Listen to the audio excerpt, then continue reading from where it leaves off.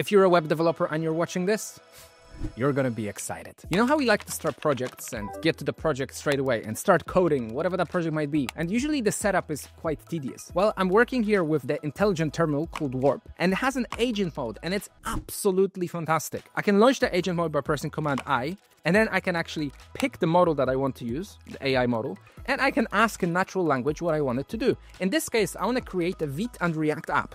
And I can say create a Vite and React app that's a clone of the game Snake. And as you can see, it creates the whole project, the boilerplate, CDs into that folder. Now it's going to ask me to install all the dependencies, which I can agree on by just pressing enter. If it does any mistake, it's going to correct itself, and it's going to continue to process through these instructions to deliver the final outcome that we want. And the Snake game has now been implemented. Well, let's launch the game. And there you go. It just launched the project on localhost. All we really need to do is just command click this, and we have a game of Snake. So now I can just start the game and have as much fun as we want.